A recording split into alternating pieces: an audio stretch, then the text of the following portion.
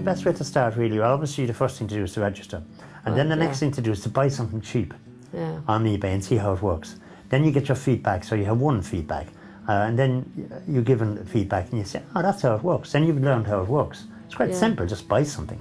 Yeah, I think the feedback ethos is unbelievable. How would it be if Kelly's supermarket down the road had a feedback system and they put a big blackboard outside their door, and if you bought some groceries, if you ticked on it and you said negative, positive, neutral, and you sort of had to put a little line.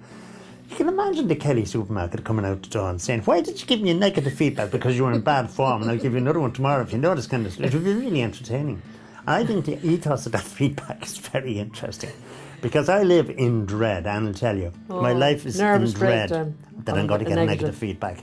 Someone else would sort of say, the things they say. I mean, go in there and see them. I mean, the things they say is just wonderful.